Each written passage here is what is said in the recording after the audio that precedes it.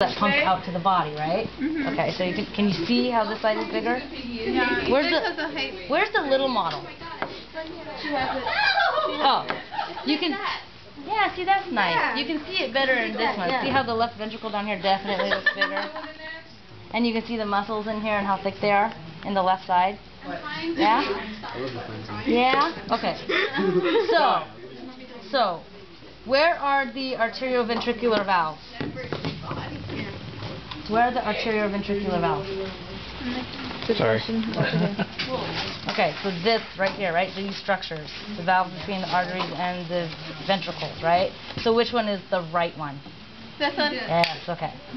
All right, so where is the semilunar valve?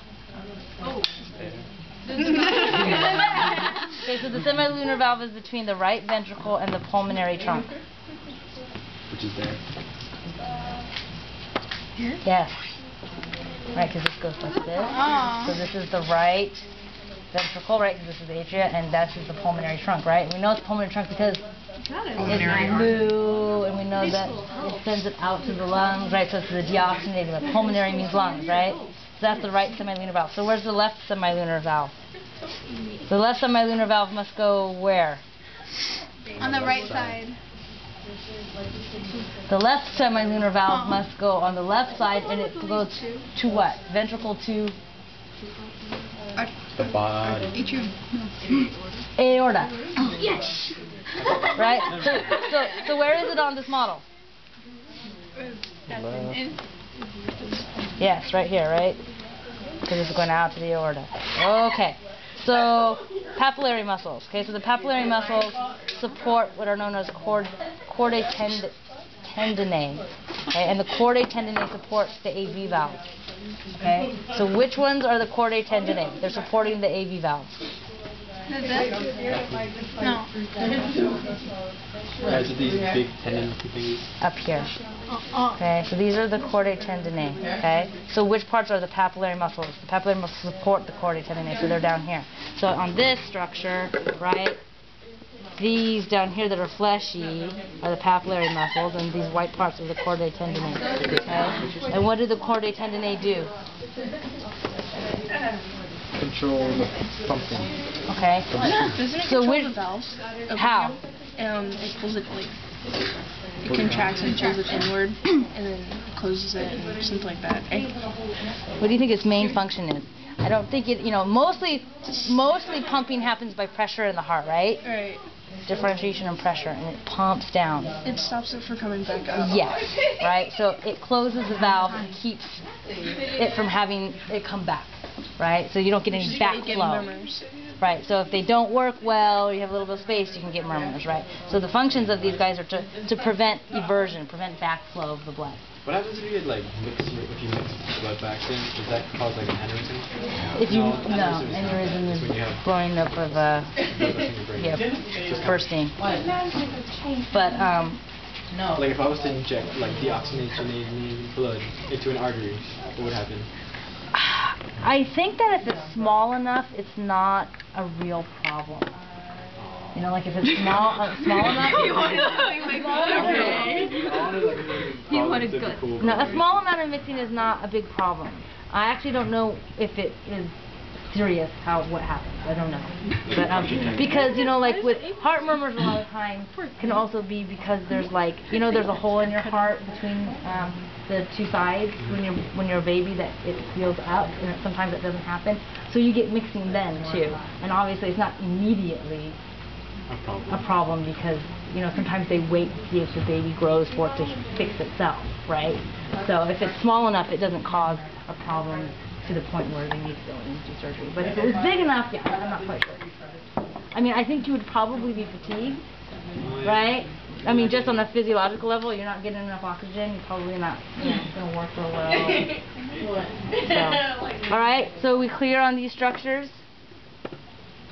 Yeah? So if you were to look here, where are the papillary muscles? Someone who has gloves, point them out to me. Give me a pointy thing from one of your dissection kits here. I don't feel like washing my hands again. At the bottom. It's not that stinky. It is. So I don't actually like. worse. I actually don't like the way they cut this heart. Because Yeah, that's not like what happened here. It's kind of hard. it's a took out sheep's so heart. much. They didn't give me another one. Hands. You can't really tell the ventricle. Yeah, they cut it. It's way inside there. See, here's your valve back here. You gotta really pull it open to look. So I don't like the way they cut it. Okay, so here we go. So where are the papillary muscles? You think? Here. Which ones are the chordae tendae? That you were just messing with. This? Yeah. All these, right? So here's the valve right here. See it? Right? Yeah, so these are all chordae tendae. See them? These little like real. So the papillary muscles are down here at the base, right? That they're pulling out of. Right? So yeah, they didn't cut this very well. Yeah. Yeah, so like the. Or as close as they can get. Yeah, no, I'm really not happy with the way they cut this heart. Who cut it? One of the earlier labs in the week. So if you look in here, you can see them in there. See them in there? So the chordae tendae are the more stringy looking ones, right? And you can see how they can pull on the flaps right here. See? They keep them supported. You see how they kind of it keeps it outward. It's not down like this, right? So they support them so that they're open and up. Okay, and then they end in the papillary muscles like this. Okay. We will use the heart model in the exam. We will not use the real heart in the exam. Okay? So. How much of the heart stuff do we need? Just it's the main structures? Whatever we point out in labs, what you need to know. Okay. Okay? But they also told you to look at the carotid veins and the carotid arteries, right? Or the coronary veins and coronary arteries. So where are coronary veins and arteries? Right? So that actually Coming down, explains to right? the itself. Right. So what is the job of the coronary vein and artery? The heart itself, so that what? Do its job. Which is To pump blood, right? I mean, that's an energetic process, pumping the blood, okay? So it is job to move everything in here and pump it out to other organs, right, through arteries, right? But it also needs its own supply. So the ones sitting here on the outside are actually responsible for the gas exchange to the heart muscle itself, so that it can have the energy to pump and then take away the carbon dioxide buildup.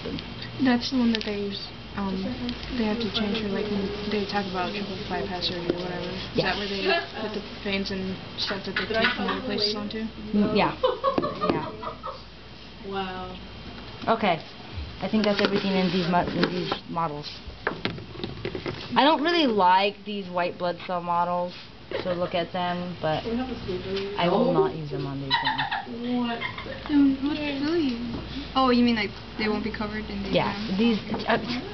Are these helpful at all? No. We had to use them. Like, what is it?